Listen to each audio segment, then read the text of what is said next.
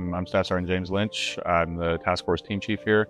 So the team chief's specific job is really just to direct the team on site. The real work's done by the guys. I mean, I'm just sitting there with pom-poms most days, like cheering them on, and they're doing the actual dirty maintenance, getting their hands dirty, busting knuckles. I'm here with a comprised team of a couple different agencies. There's about 17 of us in total. We have our side of the house that's just MMT, so there's a 5-man team coming from us. We have our own NCOIC and our own OIC. And then we have the MUNS guys that also come down here, the MHT guys that come down and actually put the missile in the hole. Then we have our commander as well. He's kind of overseeing the entire task force. And then we have our own capsuleers down here as well that are going to actually be turning the keys on launch night. Everybody is kind of like specialized in their own role in MMT.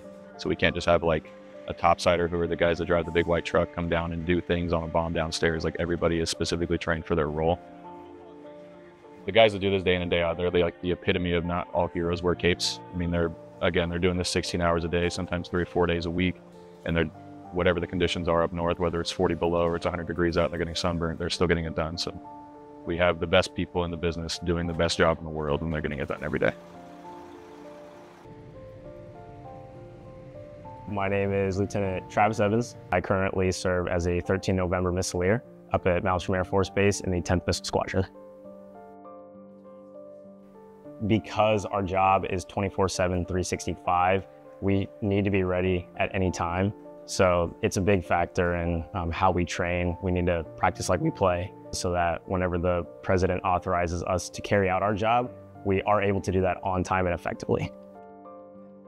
As we've gotten closer to the launch night, it kind of sets in more that there aren't many people that have actually been given the opportunity to give that final key turn on a test missile.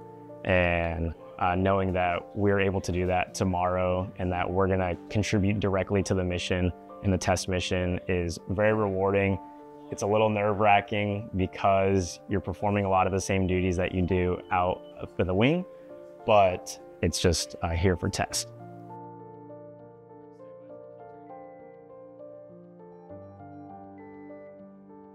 Colonel Dustin Harmon, the commander of the 377th Test and Evaluation Group here at Vandenberg Space Force Base, California.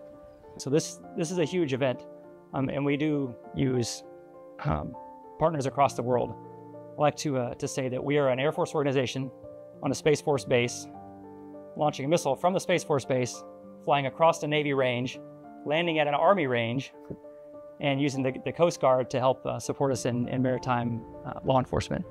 So I don't think you get a whole lot more joint than we are here. Ground power off. Item 99, MCO, report system status.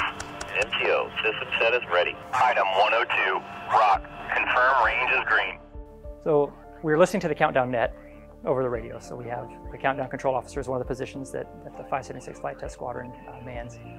And you'll hear them start to go through certain things. You'll hear things, let's say, terminal count entered. Item 104, terminal count entered. So terminal count is just before the sortie. It's doing its final things. Umbilicals are retracting. You'll hear the launcher closure door. You'll hear them announce the launcher closure door is open. So it blows that 110-ton door off the top of the launch facility. Item 106, launcher closure door open. Then you hear first stage ignition to missile. Item 107, first stage ignition to missile. And about that time, the sky will light up, and you'll see the orange glow. And very shortly after that, you'll see the missile. And you'll see the missile for probably from the viewing site, I don't know, 10 or 15 seconds before you hear it. The ground will shake, you hear the sound, and off it goes.